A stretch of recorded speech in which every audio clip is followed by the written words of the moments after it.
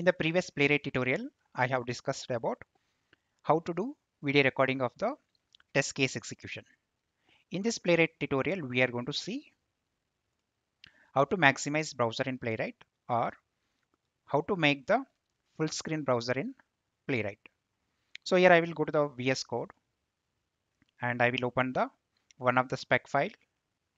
And if I run this test, guys, so our browser is not maximized, and also you can see that it is not a full screen browser, right? If you look at the browser.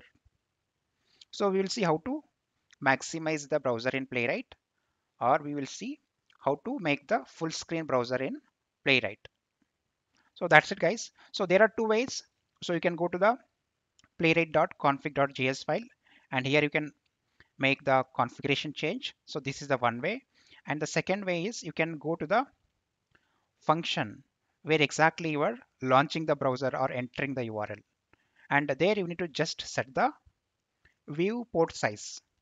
So that's it, guys. So here I'm just using one statement as await. So before we navigate into the URL, I'm writing a one simple statement over here, guys. That's it. So here I'm writing await followed by that. So I'm using the page object. By using this one, here I'm saying set view port size. And inside this, we have to pass the object. So first one, we have to pass the width. And if you see here, guys, so it is accepting two parameters. One is width and the height. So we can pass the custom size of the browser, guys. So here I will go to the one of the my browser and I will open the console, and simply here you can type the outer width, and that gives you the outer width of the browser. And in the similar way, you can get the outer height as well. So these two numbers we have to pass over to the set viewport of the size method. So width is 1366. So let's pass the width as 1366.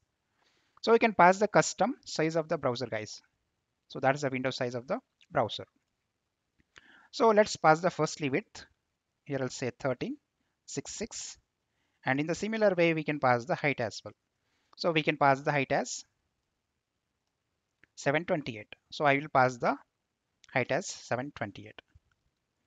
So that's it, guys. So I saved this particular function. Now I will rerun the spec file. So this time, if you see here, guys, so our browser got maximized, and also you can see the full screen browser. So this is how you can enable the full screen browser using Playwright. Our test is executing in the full screen browser, and also you can see the result here. So our test is getting passed, right? And here you can see the check mark also. So this is how you can maximize the browser in Playwright.